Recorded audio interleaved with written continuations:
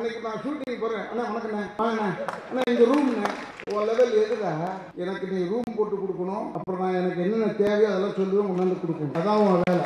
என் வீட்டு கேட்டுக்கு நீ ஈக்குவலா? நீ உண்மையான முஸ்லீம் என்ன குரான் மேலே சத்தியம் பண்ணுன்னு சொல்லு. என் முன்னாடி காலி தூக்குவா நான் பார்த்தேன். என்ன அப்படி நான் கெட்ட அடிக்கிறவங்களுக்கு நான் ஊசி போய் கிடக்கிறோம். நான் ரொம்ப பறந்துன்னு கொட்டை போட்டேன். ராமநாதபுரம் தான் போனால் தம்பி ரித்திஷ் சரியான வாய்ஸ் தான். அவன் அழிச்சட்டு அழிப்பேட்டுக்காரன். நடிகர்கள் யார் யாரும் நம்மளை ஏற்றிருக்காங்கன்னு நம்ம நினைச்சோமோ அத்தனை பேர் வாழ்த்து எனக்கு. அவன் வந்து ராதா ரனி அப்படி சொன்னோன்னே அவன் கதை முடிஞ்சு போய் நான் நன்றி மறக்க மாட்டேன். ஆனால் எனக்கு நீ துரோகம் செஞ்சா உனக்கும் கஷ்டம். நான் வந்து இதில் பணம் திருடினேன்னா குரலில் கஷ்டப்பட்டு கொடுத்து ஒருத்தன் தொழிலாளி நமக்கு வந்து பணம் கட்டுறான், 10% கட்டுறான், அதில் நான் திருடினேன்னா என் குடும்பம் நல்லா இருக்குமா? அது எனக்கு தெரிய வேணாம். ஏன்னா இன்னைக்கு வரைக்கும் எங்கள் குடும்பம் இந்த குரல் தான் நிற்குது. இன்னைக்கு சரி எம்மற மாதிரி பேசுகிறா சொல்றியா இல்லையா? அதான் வாய்ஸ் சொல்கிறேன். அதனால் சொல்கிறேன். அதனால் இந்த வாய்ஸ் நான் ரொம்ப மதிப்பேன். இப்போ கூட நாங்கள் சொல்கிறோம், ராமநாதபுரம் தான் போனால் தம்பி ரித்திஷ் சரியான வாய்ஸ் தான். என்ன அர்த்தம்? வாய்ஸ் நான் புகழ்கிறேன். அதனால் அந்த புகழை நான் கெடுக்க மாட்டேன். புகழ்லேருந்து நான் திருட மாட்டேன். எதுக்கு சொல்கிறேன்னா 95 பேர் சொன்னது சொல்லியிருக்காங்க. நான் அதெல்லாம் யோசிப்பேன். 10 வாட்டி யோசிச்சுருவேன். எல்லாம் செய்கிறதா வேணும். என்ன ஆச்சரியம்னா நடிகர்கள் யார் யாரும் நம்மளை ஏற்றிருக்காங்கன்னு நம்ம நினச்சோமோ அத்தனை பேர் வாழ்த்து எனக்கு. அடுத்தது பார்த்துடலாண்டா இப்படி தான். ஏன் நான் பேரை சொல்ல விரும்பலை. நான் பேர் சொல்ல மாட்டேன். எதுக்கு சொல்கிறேன்னா தயவுசெய்து நம்ம எல்லாருமே ஒரே குடும்பம். இது சினிமா குடும்பம். என்ன ஒருத்தன் இந்த அனந்த நாராயணன் ஒருத்தர் இருக்கான். நம்ம அனந்த இல்லை இன்னொருத்தர் இருக்கான். இந்த ப்ரொடக்ஷனில் இருந்தான். அவன் எப்பவுமே அவன் அழிச்சட்டு அழிப்பேட்டுக்காரன். அவன் ரொம்ப ஒரு சைடில் ஒரு பையை பிடிச்சி சுற்றுறப்ப என் லெவலா நீ என் வீட்டு கேட்டுக்கு நீ ஈக்குவலா? அவன் சொல்கிறான் விடமா எங்க சங்கத்துக்குள்ள இடங்க ஓட ஓட விரட்டுற போடுறாங்க. ஆனால் அன்னைக்கு நான் ஷூட்டிங் போகிறேன். அண்ணா வணக்கண்ணே, வாங்கண்ணே, அண்ணா இந்த ரூம்ண்ணே. உன் லெவல் எதுடா? எனக்கு நீ ரூம் போட்டு கொடுக்கணும், அப்புறம் நான் எனக்கு என்னென்ன தேவையோ அதெல்லாம் சொல்லுவேன், கொண்டாந்து கொடுக்கணும். அதான் உன் வேலை. அவன் வந்து என்ன போய் சங்கத்துக்குள்ளே வரக்கூடாது. பேசுறது தவறு. இந்த குடும்பத்துக்குள்ளே பேசாதீங்க. தவறு பண்ணியிருந்தால் தப்புன்னு சொல்லுங்க. சும்மா ஒரே ஒருவருடைய ஆதிக்கமே கிடையாதுடா. என் மேலே நம்பிக்கை அதை சொல்லுங்கடா. எவனுங்க மெம்பர்ஸ் என் மேலே வச்சிருக்கிற நம்பிக்கையை சொல்ல மாட்டீங்க, ஆதிக்கத்தை சொல்கிறீங்க. எதுக்கு நான் சொன்னேன்? எங்கேயாவது குரல் கொடுத்துருப்பேன். ஃபோன் பண்ணி மிரட்டுறாரு. எங்கடா ஃபோனை பண்ணி எனக்கு உங்கள் நம்பரே தெரியாதுடா. சத்தியமாக சொல்கிறேன். நீங்களும் யாருமே எனக்கு தெரியாது. நீங்களா சொல்லி தான் எனக்கு தெரியும். சில பேர் அதில் ஒரு சிலருக்கு தெரியும். குழந்தை குட்டியோட காலில் விழுந்தவன் கொண்டவன் அதெல்லாம் நான் பார்த்துருக்கேன். என் வீட்டு அட்ரஸ் எனக்கு தெரியுதே இல்லை, அவனுக்கு தெரியும். ஏன்னா அங்கே தான் காலையில் 7 மணிக்கு நின்றவங்களாம் நான் பார்த்துருக்கேன். அவெல்லாம் இன்னைக்கு தொடையை கட்டும் போது சார் பெரிய ஆச்சரியம் தான். ஒன்றும் இல்லை, ஒரு உதாரணம். சுதந்திரம்னு ஒரு பேர். அவன் வந்து ராதா ரனி அப்படி சொன்னோன்னே அவன் கதை முடிஞ்சு போயிடும். சல்லிப்பான். அவங்க அப்போ எவ்வளோ பெரிய ஒரு மனிதன் கெஞ்சுவார் இருந்தார். இவன் வந்து இந்த கோயம்பேட்டில் பணத்தை கொடுத்துட்றான், நம்ம மெம்பர் பணத்தெல்லாம் அங்கே கொடுத்து ரொட்டேஷன் பண்ணுறான்னு சஸ்பெண்ட் பண்ணேன். அப்போ கூட அவங்க அப்பா அழுதவுடனே நான் சொன்னேன், டேய் வாடா, உன்னை சஸ்பெண்ட் பண்ணிட்டேன், வேறு யாரையாவது வச்சு வேலை செஞ்சுக்க பாதி எடுத்துக்க போடான். எதுக்கு இது தொல்லை? நான் ஒரு குடும்பத்தை வச்சு நான் என்னத்தை செய்ய போகிறேன்? அவன் பேச முடியல, அவன் பிள்ளைங்க பேச முடியலன்னு இப்போ கூட சொல்கிறேன். நான் இதே பிரகாஷனை நான் வந்து முதல்ல கையெழுத்து வாங்கி சேர்த்தேன். தேர்தலில் நிற்க மாட்டேங்காது எழுதி முடியா சுற்றி இருக்கிறவங்க திட்டுறாங்க. என்ன எவ்வளோ பேசலாம்னு தெரியுமான்னு கேட்குறாங்க. அதை ஏன்டா பேசி போட்டு விடுறான். ஏன்னா எனக்காக அவன் நின்னவன் ஒரு இடத்துல பிரகாஷ். நான் நன்றி மறக்க மாட்டேன். ஆனால் எனக்கு நீ துரோகம் செஞ்சா உனக்கும் கஷ்டம். அது கடவுள் பார்த்துக்குவார். நமக்கு ஒன்றுமே கிடையாது. உங்களெல்லாம் நான் திரும்பி கூட பார்க்குறதே இல்லை. சிரமம் யார் சொன்னாலும் ராத்திரி எந்த நேரமாக இருந்தாலும் ராதாரி வீட்டை கதவை தட்டலாம். அந்த நம்பிக்கை உங்களுக்கு இருக்குது. எனக்கு ஓட்டு போட்டுருக்கீங்க. அதில் என்னென்னா என்னோட அன்பு சகோதரர் நாசர் அவர்கள் நான் நல்லா 2 பேரும் பேசுவோம். ஆனால் எனக்கு அவர் மேலே இந்த நம்பிக்கை விட்டு போச்சு. நான் சொன்னேன், எனக்கே 1 கோடி ரூபாய் கொடுத்தாராம் நான் நடிகர் சங்க தேர்தலில் அந்த டைமில். அப்போ நான் வந்து வேணாம்னு சொல்லிட்டேன்னு சொன்னேன். நான் சொன்னேன், நீ உண்மையான முஸ்லீம் வந்தால் குரான் மேலே சத்தியம் பண்ணுன்னு சொன்னேன். எதுக்கு நான் சொல்கிறேன்னா, எனக்கு ரொம்ப பிடிக்கும் வில்லன் நடிகரில் நாசரை போல் ஒரு நடிகர் இல்லை. எதுக்கு எங்கேயுமே நான் சொல்கிறேன், எனக்கு யாருமே நான் போட்டியை நினச்சதில்லை, நடிப்பில் சொல்கிறேன். அதுக்கு அவர் சொல்கிறார், அவர் பொதுவான ஒரு குரலை கொடுத்துட்டாரு, அவங்களுக்கு சப்போர்ட் பண்ணி என்னுடைய எதிர் டீம் கதை வைக்கிறாங்க, நன்ற காத்து வரட்டும் டப்பிங் ஒன்று. நான் சொல்லிட்டேன், அந்த வாய்ஸ் அப்படியே எடுத்து விடாங்க. ஏன்னா அடுத்த தேர்தலுக்கு அங்கே சொல்லுவோம், நடிகர் சங்க கதவை தர காத்து வரட்டும். என்ன அப்படி நான் கெட்ட அடிக்கிறவங்களுக்கு நான் ஊசி போய் கிடக்கிறோம். நாங்கள் சொல்லாமா, நீ எல்லாம் எவ்வளோ பெரிய நடிகன், சைலண்டாக இருக்கு. இப்போ கூட தான் 2 பேர் வந்தாங்க, ஒரே குடும்பத்தில் தண்ணன் தம்பி வந்தாங்க. எங்களுக்கு ஓட்டு போல தெரியும், மூஞ்சி பத்தலும் தெரியலையா, அவங்க சிரிச்சுட்டே போனாங்க. பெருந்தன்மா தான். அவங்க எங்கேயா சொன்னாங்க, எனக்கு ஓட்டு போடாதீங்கன்னு சொல்ல மாட்டாங்க. ஆனால் நேரம் வந்து எனக்கு ஓட்டு போடல, தப்பு இல்லை, அதான் கரெக்டு. நீ அதை விட்டுவிட்டு கதவை துற ஜன்னலை துற, அதுவும் தவறான விஷயம். இது வந்து இதை பெருசுப்படுத்துறீங்களே ஒழிய சின்னதுபடுத்தலை. ஏன்னா நீங்கள் புதுசு, நான் ரொம்ப பழந்துன்னு கொட்டை போட்டேன். எனக்கு வாழ்க்கையில் வந்து நிறைய அனுபவங்கள் இருக்குது, மட்டும் இல்லை, பெருமைக்கு சொல்லலை. எனக்கு இழப்புகள் அதிகம். பட் பொது வாழ்க்கைன்னு வந்துருச்சுன்னா கொஞ்சம் பேசுவாங்க நம்மளை, அதை பற்றி எனக்கு கவலைப்படுறதில்லை.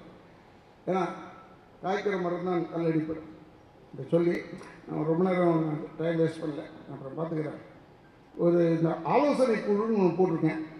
அதில் வந்து திருமதி ஹேமமாலினி அவர்களை, திரு ஜெயமணி அவர்களையும், திருமதி பிரமிளா அவர்களையும், திருமதி யோகலட்சுமியும் வந்து மக்கள் டிவியில் இருக்காங்க.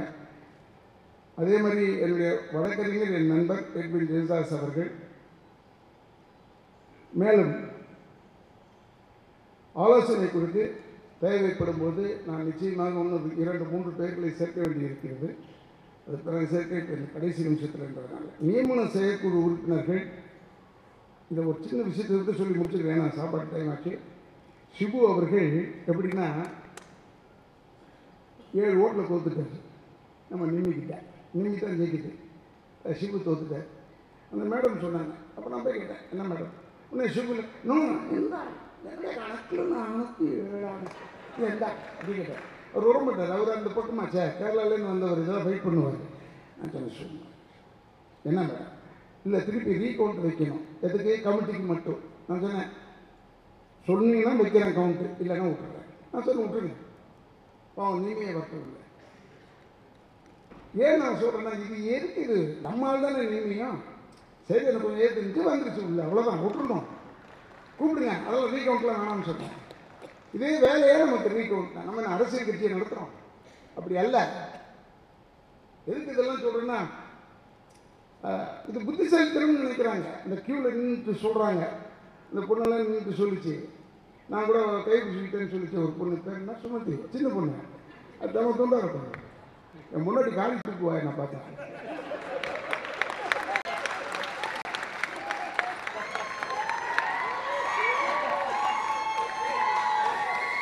இல்லை ரெண்டா கையை பிடிச்சிருக்கிறது வேறு நல்ல ஆளே கிடைக்கல.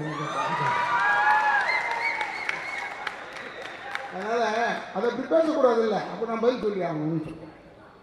அப்படி பேசக்கூடாது. அதெல்லாம் நின்றுட்டே இருந்தாங்க அந்த க்யூவில். அப்படி ஏன் நம்ம வெங்கடேஸ்வரில் நின்றுச்சு. நான் சொன்ன ஒரு நிமிஷம் தான் வெளியே போன்னு சொல்லியிருப்பேன். அது என்னத்தை செஞ்சு என்னத்தை ஓட்டு உழப்பு போடா நின்றுட்டு போகிறாங்க. உடனே நம்ம ஆளுங்கள்லாம் வந்துட்டு அப்படியே நின்றுட்டு, madam these fellows are standing here, these fellows, அடியே இது மாதிரிலாம் எனக்கு சொல்ல தெரியுது. நான் சட்டக்கல்லூரியிலேருந்து வந்தவன் தானே. எனக்கு மேடத்துக்கு என்ன 1 வருஷம் டிஃப்ரென்ஸு காலேஜில். உங்களுக்கு தெரியாதா? நான் பஸ் ஓட்டி கையானது தெரியாதா உங்களுக்கு? எல்லாம் தெரியும். முதல்ல காலையில் சொன்னாங்க, அதாவது நீங்கள் அவ்வளோ ஃபோர்ஸாக இருந்தீங்க காலேஜில், இப்போ போயிட் ஆகிட்டீங்க. அப்புறம் எண்டில் சொல்லிட்டாங்க, ஓ இன்னும் அந்த ஃபோர்ஸாக தான் இருக்கீங்க போல. என்ன சொல்கிறேன்னா, இந்த சிபு இப்படி சொன்னதுக்கு நான் சொன்னேன், சிபு ட்ராப், ரீகவுண்ட் கிடையாதுன்னு சொன்னேன். ரீகவுண்ட் இல்லைன்னு சொன்னார். அதனால தான் முதல்ல எடுத்த உடனே சிபுவைத்தான் தேர்ந்தெடுக்க வேண்டும் நியமன செயற்குழு. சிம்புவை தேர்ந்தெடுத்தேன். அதே மாதிரி என்னுடைய அன்பு சகோதரர் நாராயண் பாபு அவர்களை நியமன செயற்குழு உறுப்பினராக நான் தேர்ந்தெடுக்கிறேன். தெரிஞ்சுங்க, ஆலமரம் வளரும்போது ஆலமரம் வளரும்போது அந்த விழுது பாருங்க, அதெல்லாம் அந்த ஆலமரம் தான் தாங்கி பிடிக்கும். ஆனால் வளர்ந்ததுக்கு பிறகு இந்த ஆலமரத்தை அந்த விழுதுகள் தான் தாங்கி பிடிக்கும். அப்படிப்பட்ட ஒரு விழுது, நான் விழாமல் தாங்கி பிடித்த விழுது தான் நாராயண் பாபு அவர்கள். எங்கே இருக்கார் அவர்? வாங்க மேலே வாங்க. அங்கே என்ன கும்பிட்டீங்கன்னா அம்மா கொஞ்சம் உட்கார்றா கண்ணு, சாப்பிட்டு போனோம். சரலா யாரு? உட்கார். அதே போல் இந்த நியமன செயற்குழு உறுப்பினரில் நான் ரொம்ப கல்லூரி நாட்கள்லேருந்து எனக்கு ஃப்ரெண்டு. அப்பயும் அதே குழப்ப நிலை, இப்பயும் அதே குழப்ப நிலை. திருமதி அனுராதா அவர்கள் நியமன செயற்குழு உறுப்பினர். மேலே வாங்கணும்.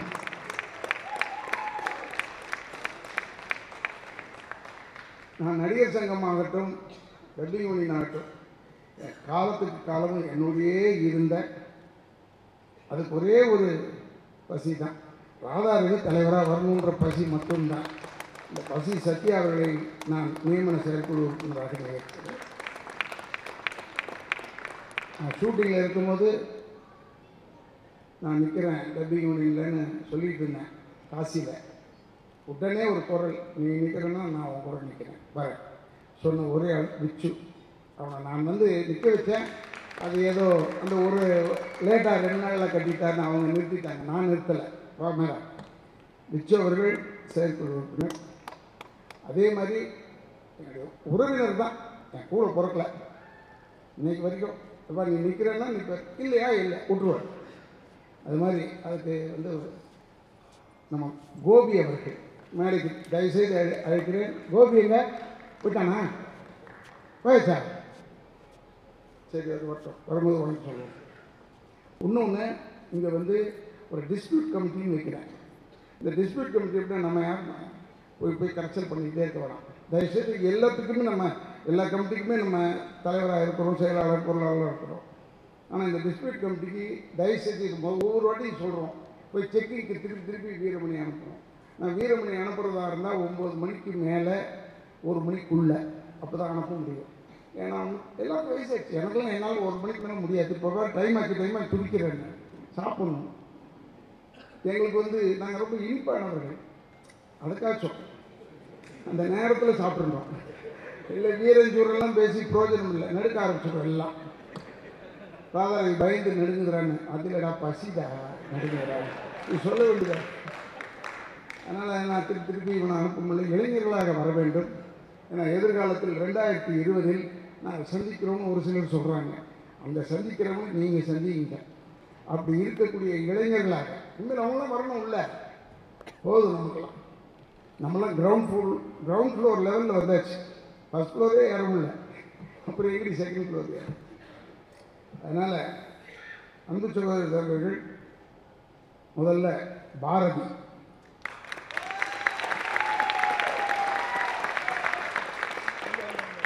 அப்புறம் இன்பராஜ்,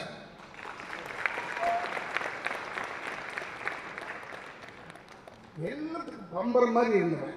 நான் எப்படி சிறு வயசில் எப்படிலாம் ஒர்க் பண்ணணும், நடிகர் சங்கமாகட்டும், இல்லை எங்கள் தாட்டும், எங்கள் வீட்டு கல்யாணம் ஆகட்டும், எதுலேயுமே எங்கள் அப்பாவே வேறு எதையும் பார்த்துக்கலான்னு சொல்லுவார். அந்த அளவுக்கு நான் பம்பரமாக சுற்றுறேன். அது மாதிரி செல்வராஜ் சுற்றிட்டு இருந்தான். எவ்வளவு நாள் தான் சுற்ற முடியும் இப்படி? அவன் செல்வராஜுக்கு நான் அப்பா நீ இந்த தேர்தல் நான் வேலையை செய்யல, படுத்துக்கிட்டே இருந்தேன். காமராஜர் மாதிரி படுத்துக்கிட்டே ஜெயிச்சுட்டேன். அது மாதிரி சுற்றிக்கிட்டே இருந்தான். எதாக இருந்தாலும் நாங்கள் அவனை தான் கூப்பிடுவோம். அப்படிப்பட்ட சகோதரர் சதீஷ் அவர்கள்,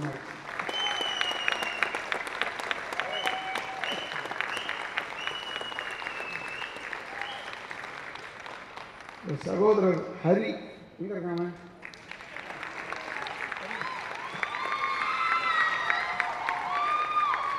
இப்போ இருந்தே தயாராகிட்டேன், அவ்வளோதான் நான் சொல்ல முடியும். எப்படி என்ன ஏதுன்னு கற்றுக்க எல்லாத்தையும். ஏன்னா சும்மா நம்மளே இருந்துட்டு அதேபோல் என்னுடைய உறவினர், உறவு தான் சொல்ல முடியும், எல்லாருமே நான் உறவு தான் சொல்லிட்டு இருப்பேன். ஆனால் உண்மையிலேயே உறவினர் இந்த பெரிய கருப்பத்தி அவருடைய பிள்ளை இந்த கோபால்.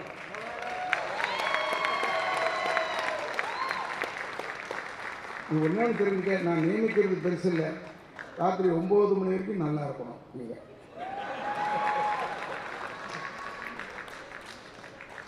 ஏன்னா நான் அதெல்லாம் நிறுத்திக்கிட்டு காலங்கள் ஆகிவிட்டது. அதுக்காக சொல்கிறேன், தயவுசெய்து நம்ம ஒரு கெட்ட பேர் இல்லாமல், நீங்கள் எப்படின்னா டிஸ்பியூட்னா மெம்பர் இல்லாதவங்க பேசுனாங்கன்னா போய் அன்பா மெம்பர் இல்லை பேசாதீங்கன்னு கூப்பிட்டு வந்துடும். அவங்க வரலைன்னா இன்ஜினியரை கூப்பிட்டு வந்துடும்.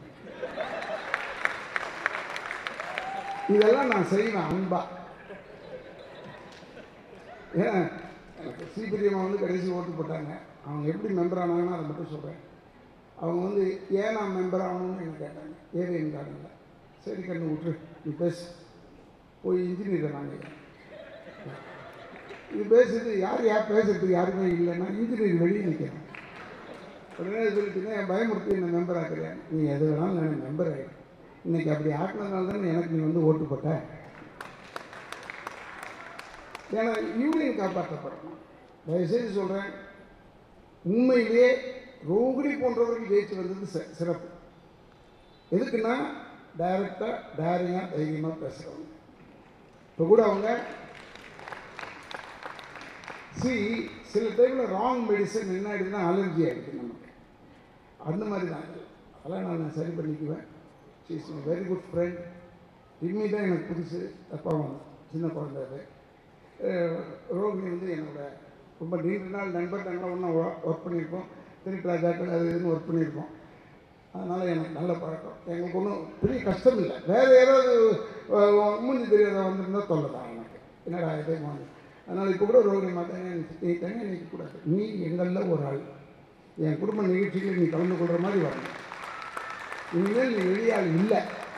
தயவுசெய்து ஒரு வார்த்தையை நீ சொல்லி பார்த்து தூக்கி போடுங்க. இன்னோட நம்ம எல்லோரும் அப்படி சேர்ந்து ஃபைட் பண்ணுவோம். இந்த ரீகவுண்ட் அதெல்லாம் ஜட்ஜம்மா பார்த்துக்குவாங்க. நமக்கு வேலை கிடையாது. இனிமேல் நமக்கு வேலை, நம்ம வேலை நம்ம டப்பிங் யூனியன் எப்படி கரெக்ட் பண்ணணும், அதுதான் என்னுடைய வேலை. அதுக்கு ஏதாவது எதிர்ப்பு வந்தால் அதையும் பயப்பட மாட்டேன். இன்னொன்று சொல்லிடுறேன், இந்த ராதாரவி இந்த டப்பிங் யூனியன்லாம் மறக்கணும்னா ராதாரவி இறக்கணும், அப்போ தான் மறக்க முடியும். அது வரைக்கும் உங்களை மறக்க மாட்டேன். அவங்க நினைக்கிறாங்க ஏதோ லாபத்துக்காக தான் வர. சத்தியமாக எனக்கு பதவி மேலே இருந்ததுன்னா நான் எங்கேயாவது போய் அம்மா கிட்ட இருக்கும்போது சிட்டியிலேருந்து தலைவர்கிட்ட இருக்கும்போது ஒரு பதவியை கேட்டிருப்பேன். எனக்கு பதவி ஒத்து வராத ஒரு விஷயம். இந்த டெப்யூட்டி யூனியன் எப்படின்னா, இதில் இங்கே உட்கார்ந்தா தான் வேலை செய்ய முடியும். யார் வரணும் தலைவரான்றதெல்லாம் நான் கணக்கு பண்ணுவேன். அதனால் இந்த நேரத்தில் நான் வந்தால் தான் கரெக்டாக படுவேன். ஏன்னா டெப்யூட்டி யூனியனை உடைக்க நினைக்காதீர்கள், உடைத்தால் நீங்கள் உடைந்து போவீர்கள். அது யார் நினைச்சாலும் சார் ஓட்டுக்காக நல்லா இப்படி பண்ணலாம் அப்படி. நம்ம டப்பிங் யூனியன்லேருந்து கொடுத்த ரெப்ரசன்டேட்டிவ் தான் வேலை செய்யணும் சினிமா படத்தில். நம்ம டப்பிங் யூனியன் மெம்பர் தான் பேசணும் சினிமாவில். நீங்கள் 10 வாட்டி செக் பண்ணிக்கிங்க, 10 வாட்டி நீங்கள் வாய்ஸ் டெஸ்ட் பண்ணிக்கிங்க, எல்லாம் பண்ணுங்க. எது பண்ணாலும் எங்கள் மெம்பர் தான் இருக்கும். ஏன்னா பிரமிளா போன்ற ஒரு அற்புதமான டப்பிங் ஆர்டிஸ்ட் அழும்போது கஷ்டமாக இருந்தது. எனக்கெல்லாம் வேலை கொடுக்க மாட்டாங்க சார், ஏன்னா நான் இப்படி வந்துட்டேன், எழுத்து பேசிட்டேன். யாருக்கு யார் வேலை கொடுக்குறது, அதெல்லாம் நம்ம பார்த்துக்கலாம். அதே மாதிரி இந்த இடத்துல சொல்கிறேன், தேவி பிரியாவையும் சுகன்யாவும் மறக்கவே மாட்டேன் என் லைஃப்பில். தைரியமாக நின்று தேவி பிரியா மைக்கில் பேசி சொல்லிச்சு என்கிட்ட, நான் வரேன் சார் பேசுகிறேன், இல்லைம்மா உனக்கு வாய்ப்பு அது கத்திரிக்காது, நான் வரேன் சார், எனக்கு ஏமா சார் வாய்ப்பு கொடுக்குறது அப்படி சொல்லிட்டு உட்காந்துருக்கேன். நான் உண்மையிலே I'm very happy. I got so many good hearts. நல்ல உள்ளங்கள் என்னோடு இருக்கிறார்கள். என்னோட உழைத்த என்னுடைய நடிகர் சங்கம் டப்பிங் யூனியன் மெம்பர்ஸ்லாம் எல்லோரும் ஒரே கலர் சேலையை வாங்கணும்னு தொந்தரவு பண்ணி, நான் இல்லைன்னா அதை வாங்கி கொடுக்க மாட்டேன்னு சொன்னால் நாங்கள் சேலை இல்லாமல் வருவோம் சார் சொல்லி, இல்லை இந்த சேலை இல்லை வேறு சார் சொல்லி போன தடவை ஏங்கிட்டு இந்த தடவை நேராக அங்கே போயிட்டாங்க, பெரியட்டாக்கு ஹோட்டலுக்கு போயிட்டாங்க. அவன் பெரியட்டா ஹோட்டலுக்காரில் இதுங்க வந்துருச்சுடா, மேலே போய் நேராக போய் ரித்தீஷ் பார்த்து, அண்ணே இந்த ஃபங்க்ஷன் போகும்போது ஒரு புடவை வேணும், அவர் ஆளுக்கு 2 போடு, அவர் பாட்டு போயிடுவார் சொல்லிட்டு. இது எதுக்கு சொல்கிறேன்னா, அவருக்கு வந்து அந்த ஆளுக்கு வந்து பணம் இருந்தால் கொடுக்கறது ஒரு வியாதி. அவர்கிட்ட பணம் இருக்கக்கூடாது, கொடுத்துக்கிட்டே இருப்பார். அதனால் அது மாதிரி உங்களுக்கு கொடுத்து இந்த சேலையை இல்லை, உங்களெல்லாம் நான் பாராட்டணும். ஏன்னா உங்களை தான் பயமுறுத்தினாங்க, உன் பல்ல உடைச்சிடுவேன், அதை உடைச்சிடுவேன். அதுக்காக இப்போ என்ன கூட சொன்னாங்க, அதான் இவ்வளோ ஒர்க் பண்ணுறான், தலையை சீவிடுவேன். அவன் சீவிடுவேன்னு சொல்கிறப்ப எங்கே சீப்பை காணும், எப்படி சீவ முடியும்? அதுக்காச்சும்.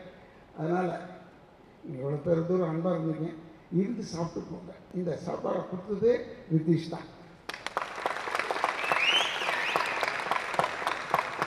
அன்னைக்கும் கொடுத்தாரு, இன்னைக்கும் கொடுத்தாரு. அதுக்காச்சும் இதெல்லாம் வந்து நான் சொன்னேன், அதை அப்போயே சொல்லிட்டேன். நான் பார்த்தது புரட்சி தலைவர், அதுக்கு பேர் விஜயகாந்த் புரட்சி தலைவர். எங்கேயோ இருக்கான், இருந்தாலும் என் நண்பன். சாப்பாடு போட்டே பிறகுதான் அதே மாதிரி நிதிஷ் முதல்ல சாப்பிட்டியா, அதே மாதிரி புதுக்கோட்டை மக்களுக்கு கிட்டத்தட்ட 100 பேர் ஆசியமாக வீடு வாங்கி கொடுத்துட்டு முதல் பணம் 10,000 ரூபாய் நான் கட்டுறேன்டான்னு சொல்லிட்டாரு. எல்லாத்துக்கும் கட்டி போய் வீடு வாங்கி கொடுத்துட்டாருங்க புதுக்கோட்டையில்.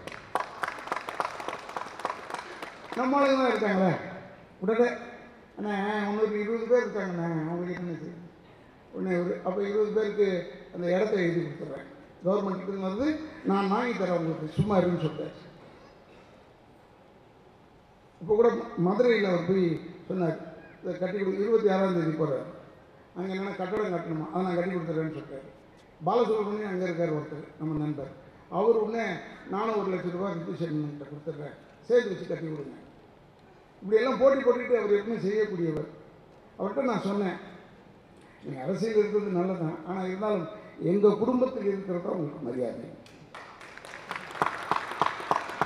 ஏன்னா ரொம்ப ரொம்ப கஷ்டமான ஜனங்க பாவம். அதனால் இவர்களுக்கெல்லாம் நீங்கள் உதவி செய்கிறது ரொம்ப நல்லது. ஒரு என்னுடைய தந்தையார் நடிகர் எம்ஆர்ஆர் பெயரால் இயங்கிக் கொண்டிருக்கும் ட்ரஸ்ட்லேருந்து 25,000 ரூபா அப்படின்னு சொன்ன என்னுடைய சகோதரி ரத்திகலா அவர்களுக்கும், மேலும் இங்கே வந்திருக்கும் என் குடும்பத்தாருக்கும், இதான் முதல் தடவை இந்த மாதிரி நிகழ்ச்சிக்கு வந்திருக்காங்க. உங்களை சொன்ன வந்து பாருங்கள் எவ்வளோ மாரடிக்கிறோன்னு உங்களுக்கு அப்போ தான் தெரியும். அதனால் இதுக்கெல்லாம் இருந்துட்டு நீங்களாம் உணவு இருந்துட்டு போங்க, நானும் இங்கே தான் இருப்பேன். அது ஒரு கெட்ட பழக்கம் எனக்கு. எல்லோரும் சாப்பிட்டு போகிற வரைக்கும் பார்த்துக்கிட்டே இருப்பேன் நான். ஏன்னா அப்படியே பழக்கப்பட்டவன், உங்களில் ஒருவனாக இருப்பவன். அதனால் தயவு செய்து நீங்கள் எல்லாம் வந்து இருந்து சாப்பிட்டு போங்க என்று சொல்லி, என்னுடைய குடும்பத்தின் சார்பாகவும் திராவிட இயக்கத்தின் சார்பாகவும் என்னை வெற்றி பெற வைத்தவர்களுக்கும் மற்ற அத்தனை நல்லுள்ளங்களுக்கு இனிமேல் நாம் ஒரு குடும்பம் என்று செயல்பட வேண்டும் என்று சொல்லி விடைபெறுகிறேன். நன்றி, வணக்கம்.